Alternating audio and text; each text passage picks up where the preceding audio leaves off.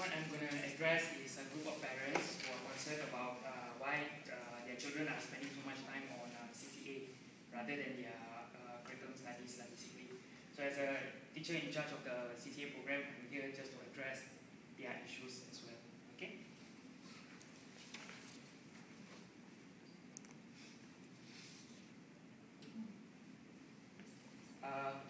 Good morning, people. I am the teacher in charge of the CCA, so I'm here to address some of the concerns that has been raised by some of you about why your children are spending so much time on CCA. Okay, so to address the issue, I'm going to touch on three things. Why we place so much importance on CCA. Number two, why CCA is going to improve your child, how it's going to improve your child holistically, and also three, how is it relevant for his future? That's the most important question. Okay, so number one, importance for why are we placing so much importance for the CCA? Because we believe that we can improve him actively. If he goes and takes up CCA, he will lead an active and healthy lifestyle. And number two, he will be striving for excellence.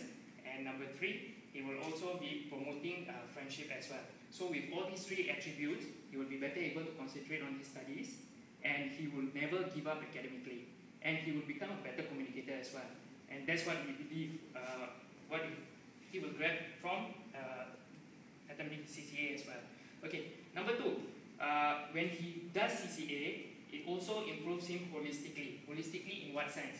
It improves him in terms of his character and in terms of discipline as well. Character when he takes up a lot of leadership roles in CCA. And he is also actively participating in his CCA roles. So in such, if he goes academically, he will not give up so easily, and he will participate better in class discussions as well. And in terms of discipline, he will be able to manage his time better when it comes to studies, right? And also, he will be very disciplined in his studies. He will not be wandering around with his friends. That's the most important thing.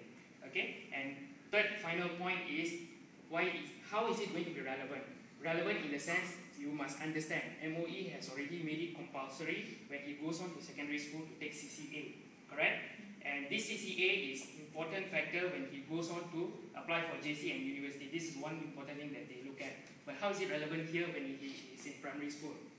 It absorbs him into the culture. So when he moves on to secondary school, he won't be shocked, and he will be self-motivated to join the CCA programs as well, right?